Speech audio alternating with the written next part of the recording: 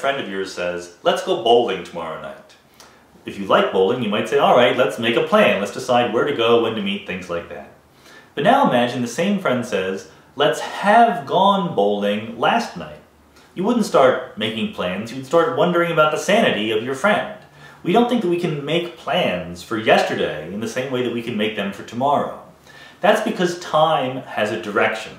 There's an arrow of time that points from the past to the future that tells us what direction time flows in. And scientifically, we actually understand how the arrow of time works pretty well. What we don't understand is why it exists at all, why there is an arrow of time in our universe. If you think about a cup of coffee with some cream, you know that you can mix coffee and cream together very easily. You can put a spoon in, stir it around, the cream and the coffee will mix together no problem. What never happens is that you start with cream and coffee mixed together. You put a spoon in, you stir it, and they unmix. That's because there's a direction to things that happen in the real world. You can mix things together very easily, you cannot unmix them. That's because of entropy in the second law of thermodynamics, and scientists have understood it for over 100 years now.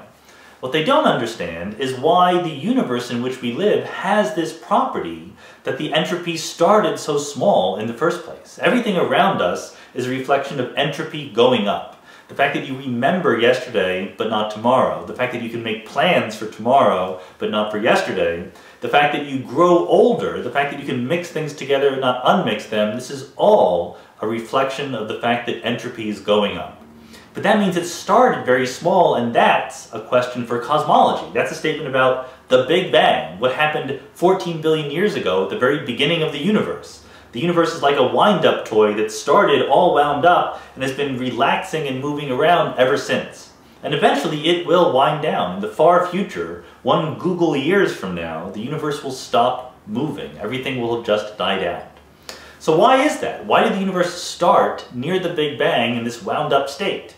And the answer is we don't know. Modern cosmology does not know the answer to that question. So in my book, From Eternity to Here, I think about different possible answers to that question. You start with Einstein, space-time, what time really means, black holes, wormholes, time travel. We think about entropy and Ludwig Boltzmann, the slightly crazy Austrian physicist who was the master of entropy.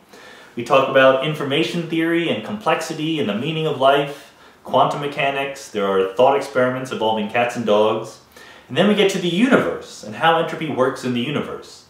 And just like our cup of coffee is part of a bigger system, part of the kitchen, which is part of the solar system, which is part of the galaxy, which is part of the universe, the best understanding of why there's an arrow of time within our universe is that our universe is not all there is.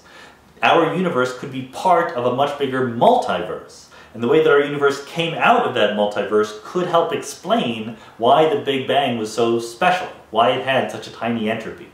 We don't know the answers. These are speculations that we're trying to figure out how to test these ideas.